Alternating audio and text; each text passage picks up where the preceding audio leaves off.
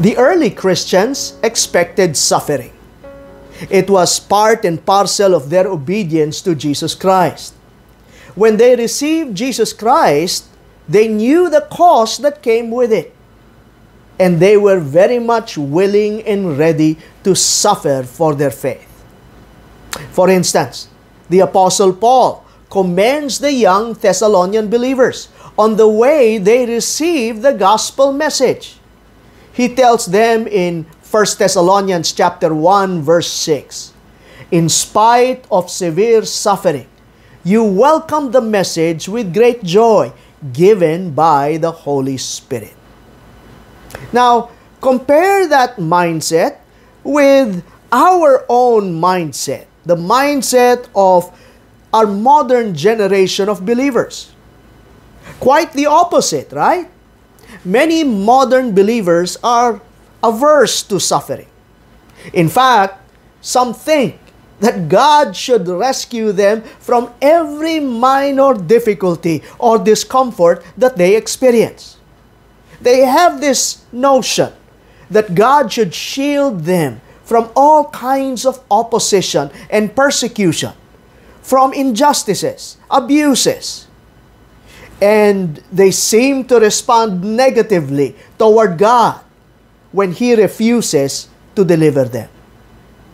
Many modern Christians are only willing to obey if they could do it quite comfortably and with great ease.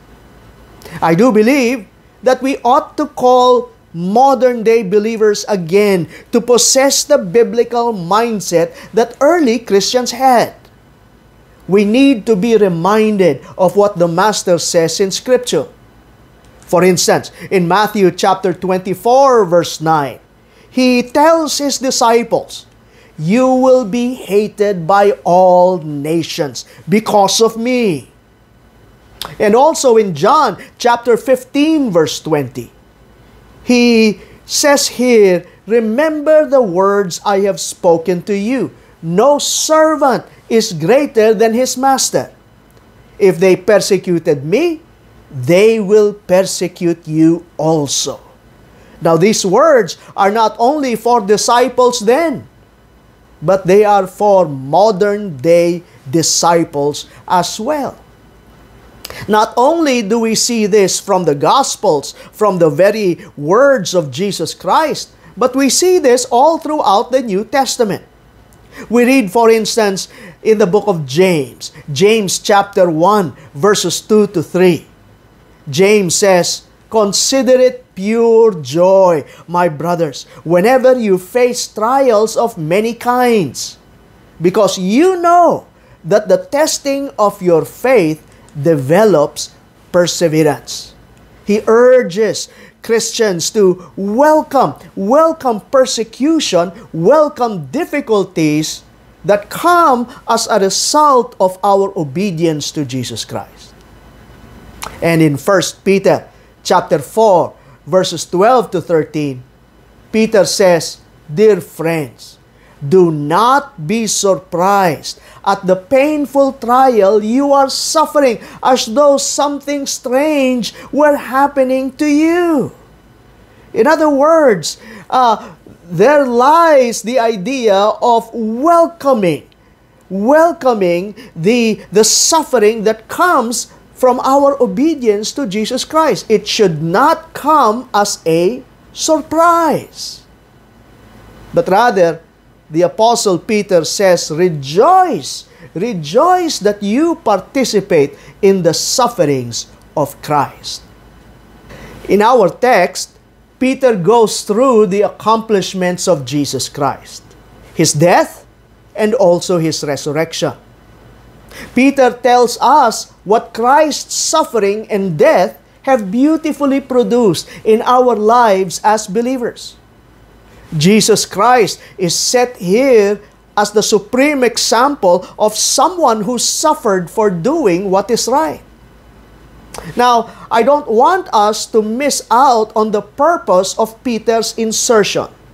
He inserts this portion of Scripture in order to make us realize that when God allows us to go through suffering, it is always for a purpose. And knowing this helps us to endure the suffering and not try to escape it. Let me go through the vicarious suffering of Jesus Christ as seen in 1 Peter chapter 3 verse 18. Peter says this, "For Christ also died for sins once for all, the just for the unjust, in order that He might bring us to God." Now, the first thing we learn about the suffering of Jesus Christ was that this was the very plan of God. His cruel suffering and death was the very plan of God. If there was a man who suffered unjustly, it was Jesus Christ. He even died the most cruel death ever, death on the cross, the crucifixion. And add to that, His death was an unjust death. Let me note down 3 things about Christ's unjust suffering. First, He died not because of any unrighteousness He had done. The Bible clearly emphasizes that point, that Jesus was innocent of all accusations. In other words, He died sinless. That is emphasized in 2 Corinthians chapter 5 verse 21. The Apostle Paul writes, "God made Him who had no sin to be sin for us, so that in Him we might become the righteousness of God." Second thing that we learn about Christ's suffering is that Christ died not for Himself, but for others, for our sins. That's why this is called as vicarious. The just for the unjust. You see, it was our sins that brought about Christ's death. His death was God's judgment on sin. We read that in a prophecy found in Isaiah chapter 53, verses 4 to 6. Let me read that. Verse 4, "Surely He took up our infirmities and carried our sorrows. Yet we considered Him stricken by God, smitten by Him, and afflicted. But He was pierced for our transgressions. He was crushed for our iniquities. The punishment that brought us peace was upon Him, and by His wounds we are healed." Verse 6, "We all like sheep have gone astray. Each of us has turned to his own way, and the Lord has laid on Him the iniquity of us all." The third lesson we learn about the suffering of Christ is that Christ died as part of God's plan to save the world. Now, how many of us would agree that it was God's will for Christ, it was God's will for His only begotten Son to suffer and die? How many of us would agree that the procedure of His suffering, the circumstances surrounding the death of Jesus Christ, are part of God's plan? I'm sure many of us would answer with a resounding amen. Yes. Therefore, here's the point. God has a divine purpose in suffering. Allow me to read to you the prophecy seen in Isaiah chapter 53 verse 10. And answer this. What was Yahweh's will for His Son? It says here, "Yet it was the Lord's will to crush Him, to cause Him to suffer. And though the Lord makes His life a guilt offering, he will see his offspring and prolong his days, and the will of the Lord will prosper in his hands. Now, this is so important to bear in mind, people, that suffering has a place in God's plan. The reason I stress this is that there are people today, many people today, who do not believe that suffering is part of God's plan. And they reason, how can a loving God ever will suffering to happen, especially to His children? And when they do suffer, they resent their situation, and they resent God for allowing these things to happen to them. But we see, especially from the death, the suffering of Jesus Christ, that suffering has a place in God's plan. Now, we've seen the plan of God for Jesus to suffer and die. Now we see the purpose of Christ's suffering. The purpose of Christ's suffering. What's the divine intention of God? It says in our text, in order that He might bring us to God. Through His vicarious death, we may be reconciled back to God. That's the purpose. That's the beautiful purpose in this gruesome event. Romans chapter 5, verses 1 and 2 says this, Therefore, since we have been justified through faith, we have peace with God. He's not talking about the peace of God, but peace with God. In other words, we were reconciled with God through His death on the cross, through our Lord Jesus Christ. Verse 2, through whom we have gained access by faith into this grace in which we now stand, and we rejoice in the hope of the glory of God. This is further reiterated in Hebrews chapter 2, verse 10. It says there, in bringing many sons to glory. That's reconciliation, bringing us together with God. In bringing many sons to glory, it was fitting that God, for whom and through whom everything exists, should make the author of their salvation perfect through suffering. Now here's another question. Was Christ successful in accomplishing His purpose? Was Christ successful in bringing God and man together into a perfect relationship? Certainly. Certainly.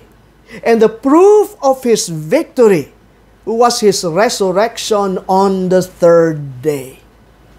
Beloved, believers are now brought into a perfect union with God through Jesus Christ. Let's look at the victory wrought by the suffering of Jesus Christ, as found in the second part of our passage. Let's look at the proof of His triumph. It says there, having been put to death in the flesh, but made alive in the Spirit. In other words, what this passage is saying is that His resurrection was God's seal of success. Jesus Christ is now able to save because He rose from the dead, proving that He had life in Him and He had life to give. His suffering brought about glory. Salvation would never have been accomplished without the suffering of Jesus Christ.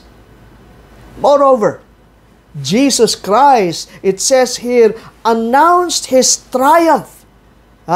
He announced His triumph to the entire spirit world. Let's look at the proclamation of Jesus Christ. It says here, in which also He went and made proclamation to the spirits now in prison, who once were disobedient, when the patience of God kept waiting in the days of Noah during the construction of the ark, in which a few, that is 8 persons, were brought safely through the water. Now, this is quite a difficult passage to interpret. What's this all about? Jesus Christ proclaiming to the spirits who are imprisoned, those who were disobedient during the time of Noah? Well, there are 3 differing opinions, 3 varying interpretations. Let me share them with you. The first one is that Jesus preached to the dead for the very purpose of persuading them, so that they would have the opportunity to be saved. Now, I beg to disagree. This is not the meaning of the passage. Why is that? Because it would contradict another passage of Scripture. The book of Hebrews says it is appointed for a man to die once. Afterwards comes judgment. There is no second chance. There is no second chance for the one who has died and who has rejected Jesus Christ. Now, second, some take this to mean that Jesus Christ preached in the Spirit through Noah. This is grammatically possible, but once again, I do not lean towards this interpretation. I take it to mean, and here comes the third interpretation, I take this to mean that Jesus went down to the place of the dead, that is Hades, to proclaim His triumph over sin and death, to proclaim His triumph over the unbelieving world. It was not an evangelistic message that He preached, no, but it was more of an announcement of His victory. Now, a particular emphasis is made on those who were disobedient during the time of Noah. Why the emphasis? Because Noah is an example of suffering for righteousness' sake. When Noah was commanded by God to build an ark, he also proclaimed a message of repentance and salvation to the people that who lived during his day. He suffered when he proclaimed God's message to the disobedient people of his day.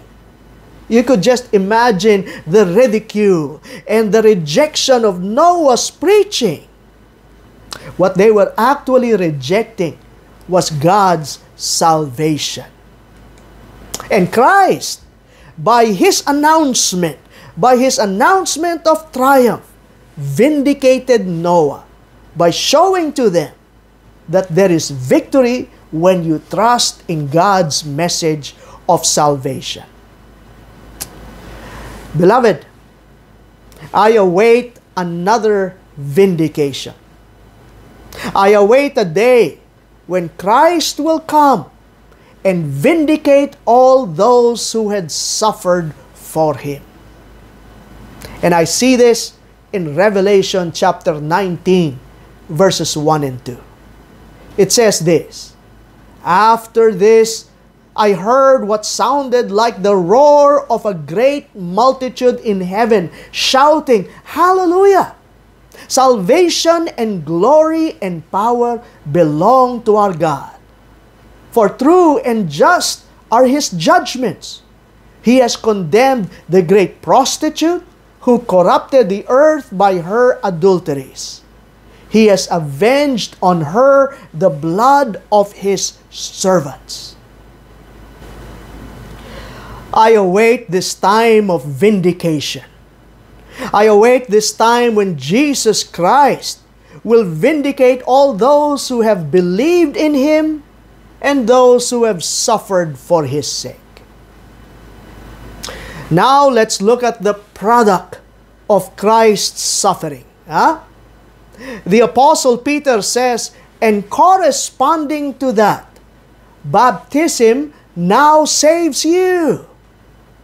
But not the removal of dirt from the flesh, but an appeal to God for a good conscience through the resurrection of Jesus Christ. What does Peter say in this passage? He says here, Jesus Christ saves us through baptism. But he emphasizes the point that this baptism is not the baptism of water. Some people think that by going through a rite of baptism, then that would save you. That would save you. No, the Apostle Peter says, not the baptism of water that simply removes dirt from the body, but that of a good conscience brought about by the resurrection of Jesus Christ. You see, the flood in Noah's time is a foreshadowing of God's judgment and salvation through Jesus Christ. It prefigures for us what Jesus Christ will be doing through His death. Notice this. The flood that judged the world also saved Noah and his family. Right? And in like manner, the death of Jesus Christ is the judgment of God on sin. And yet, it is also the means by which God saves us from sin. We are saved by virtue of our union with the death and the resurrection of Jesus Christ. We read that in Romans chapter 6, verses 3 to 5. This is the baptism that truly saves. He says there, or don't you know that all of us who were baptized into Christ Jesus were baptized into His death? We were therefore buried with Him through baptism into death, in order that, just as Christ was raised from the dead through the glory of the Father, we too may live a new life. If we have been united with Him like this in His death, we will certainly also be united with Him in His resurrection. Let me explain a term here. Baptism. Baptism means to immerse or to dip. That is according to the original language. It also means to be identified, totally identified with something. Now, Peter tells us that the baptism that saves is not the one that removes dirt. Now, what's that all about? He's referring to water baptism, or the ritual of water baptism which Jesus Christ commanded. But understand this. Jesus Christ commands us to undergo baptism, not for us to be saved. But the baptism, the rite of water baptism is for us to express our obedience to Jesus Christ. It is a means to express our allegiance to Him as Lord, whom we would be obeying from the point of our conversion. Now, we can be baptized by water. We can undergo this rite and still not be saved. Water baptism at most simply removes dirt from our body. So Peter tells us this is the baptism that saves. The baptism of being united with Christ's death and resurrection through faith in Him. This is the baptism that cleanses our conscience. This is the baptism that removes guilt brought about by our sin. That's the real spiritual baptism. So you can go through a rite, any rite for that matter, and still not be saved if you do not put your faith in Jesus Christ. Finally, we see the preeminence of Jesus Christ brought about by the death and resurrection of Christ. It says here, who is at the right hand of God? Jesus Christ, who is at the right hand of God, having gone into heaven, after angels and authorities and powers had been subjected to Him. Finally, Jesus Christ's victory is seen in the preeminent position that was given to Him by God the Father. He is seated above all powers, all principalities, all rulers. He is king. And He sits in a glorious position. And I love what the Apostle Paul says in the book of Ephesians, that we, believers of Jesus Christ, are also, in a spiritual way, seated with Him in the heavenly realms, in this glorious position. And that will be fully realized when Jesus comes back.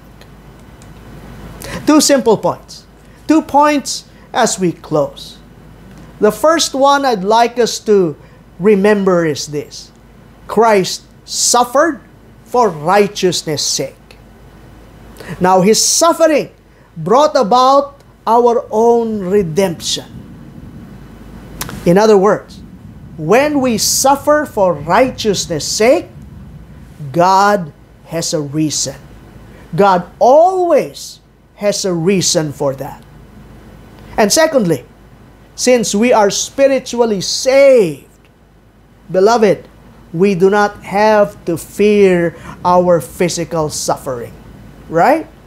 For our momentary afflictions here on earth, brought about by our faith in Jesus Christ, cannot be compared to the glory that Jesus Christ has reserved for us in the future.